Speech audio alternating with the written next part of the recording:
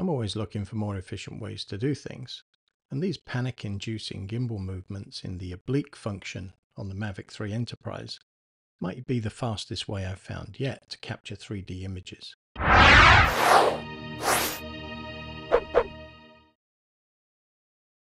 Hello, and in today's 5-Minute Friday, I want to start a new series looking at some of the features I've been using in the DJI Enterprise drones. And we're kicking that off today by looking at the Smart Oblique feature that's available in the Mavic 3 Enterprise. The Smart Oblique capture is designed to help you quickly capture more accurate, detailed and realistic 3D models. During the flight, the gimbal will automatically rotate in 3 different directions, which enables it to capture shots in a single sweep that would normally take multiple passes. This looks a bit crazy when you're running it, especially when it looks backwards, but the results seem to cover everything faster and also provide what you need in less photo. To demonstrate this, I ran a few captures, including this one of a local historic church. As you can see, we have a pretty accurate 3D representation of this church, which amazingly was created with just 36 photos. I've run captures on this before and always ended up with much longer flight times and many more photos. Fewer photos means faster captures, but it also reduces the time and cost for processing, which is a great combination.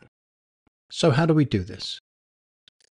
I typically mark out the area I want to map using Google Earth and then export a KML, which I then import into the RC Pro controller. I find this more accurate and easier to do than trying to do everything on a tiny screen. Once the KML has been copied to the device, you start a map as you normally do by selecting the area route, clicking the plus and importing, then edit the plan, and the first thing that you need to do is select Mavic 3 Enterprise as the camera. You have to make sure that you select this camera as the Smart Oblique is not available in all models. It's here that we diverge from the typical mapping capture by making sure that you switch from Ortho Collection to Oblique Collection, and then make sure that you have Smart Oblique turned on. If you don't have it turned on, then it will create multiple passes, as you can see on the left. But with Smart Oblique, it creates just 2 passes, with the second pass at 90 degrees to the first. Now save the plan and you're ready to go out and start the capture. As always, the first thing I did was check that the altitude I had selected was higher than any obstacles, and then started the capture. As you can see, it runs back and forth with the camera changing angles constantly.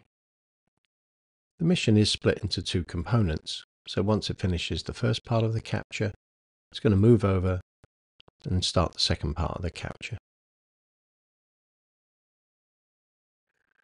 Once complete, I took the photos and processed them in both WebODM and Polycam, and here are the results. Even though the Smart Oblique only took 36 pictures, the results are actually pretty decent, even when viewed in WebODM. First of all, let's just show you that. 3D for 36 photos, it's not bad at all. And if we switch over to my favorite Gaussian splatting, I mean, the results are even better. And this is all with just 36 pictures. So you don't have to take 1,000 pictures to get a good 3D view. The Smart Oblique does a pretty good job of capturing it. And there you have it, a very quick intro to the Smart Oblique feature. I'll be coming out with some other Enterprise videos soon, so keep an eye out for those. And as always, I'd love to hear your comments, so feel free to leave a comment or a question. Don't forget to subscribe, and I'll see you in the next video.